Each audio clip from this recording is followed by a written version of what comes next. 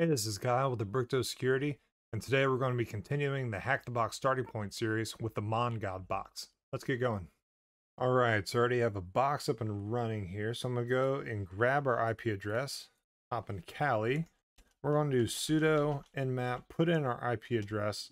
Now I'm going to expand out this parameter search to do all ports with p-p. And since we're doing all ports, I'm going to try to get us a little faster rate here, doing min rate equals 1,000, and also try to detect our version numbers. Now this search is going to take a little while because we are doing all ports and doing version detection. So the nmap search will take a little bit. I'll join you back in a second. So it looks like we have two ports open here, being SSH and MongoDB.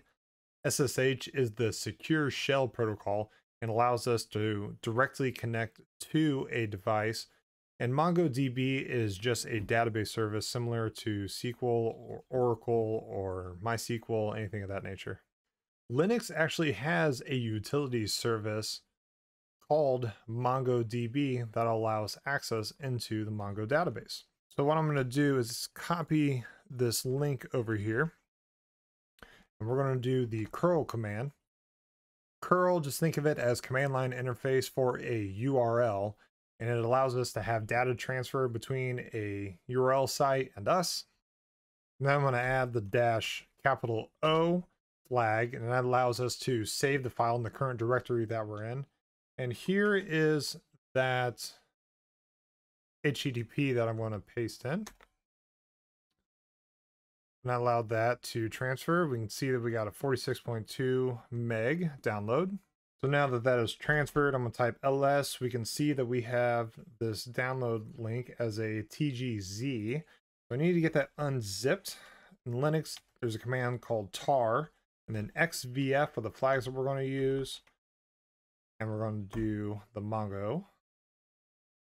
Type ls again, and we can see that we now have essentially unzipped the TGZ file. We can cd into the Mongo, type ls again. Let me bring that up to the top. And I'm going to cd into the bin, ls on that. Now we have all these commands that are available to us. All right, so in order to run this, we are going to do // and then Mongo, and we're going to do the -h in order to get a help here. If we scroll up to the top, we can see the usage. So we're going to do /Mongo, any kind of options that we want, the database address and file names. Scrolling back down to the bottom here, we're going to do /Mongo, then we're going to do MongoDB to say what kind of database it is. We're going to do :// and our IP address that Hack the Box has given us. I'm going to paste that in. And then I'm going to specify what port this is actually on. If we scroll back up to our nmap scan, we see that it is port 27017. So port 27017. And this allows us an anonymous login. We can see that we already have what looks to be a shell of some user. We can check this by seeing what kind of databases are available. If I do show DBS, we can see that we have the admin, config, local, sensitive information, and users databases available. Now there's a great link that I have that I'm going to share in the description as well. This is by Code with Harry. You can see all the different commands that MongoDB allows us to do. So show DBS was what we just used to view all of our databases. We can view current database that we're in, and the next thing that we're going to try to look at is to see what collections are available. So I'm going to go back in here. I'm going to set the database that we are in. We're going to do the use sensitive information. So now we have switched to the database of sensitive information. Now we're going to see what collections are available in here. If I type show collections, we see that we have a flag that's available. In order to get that flag, let's check back in on that Code with Harry site and see what we can do in order to grab that flag. We can view the rows that are within the collection doing the db.comments.find, and we can just make it a little prettier by doing the .pretty. So I'm going to copy this real quick. I'm going to paste that in, but instead of comments, I'm going to do flag,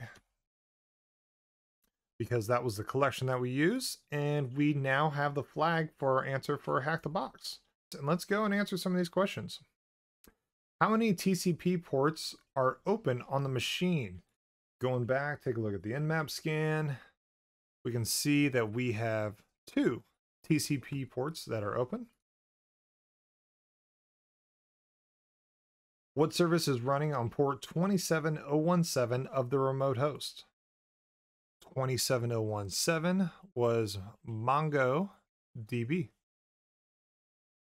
Oh, wants the version number as well. So I'm going to go back in and grab that. What type of database is MongoDB? SQL or NoSQL? This is a NoSQL database. What is the command name for the Mongo shell that is installed with the MongoDB client package? That is Mongo. That command was just what we ran after we installed the tool, being the /mongo. What is the command used for listing all the databases present on the MongoDB server?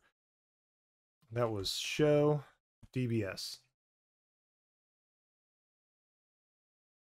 What is the command used for listing out the collections in a database? That was show collections. What is the command used for dumping the content of all documents within the collection named flag in a format that is easy to read? I'm going to go back in. I'm going to grab our db.flag.find.pretty and submit our root flag. Copy that. Paste that in. Nice. Congratulations on completing the Mongod box. I'll see you on the next one.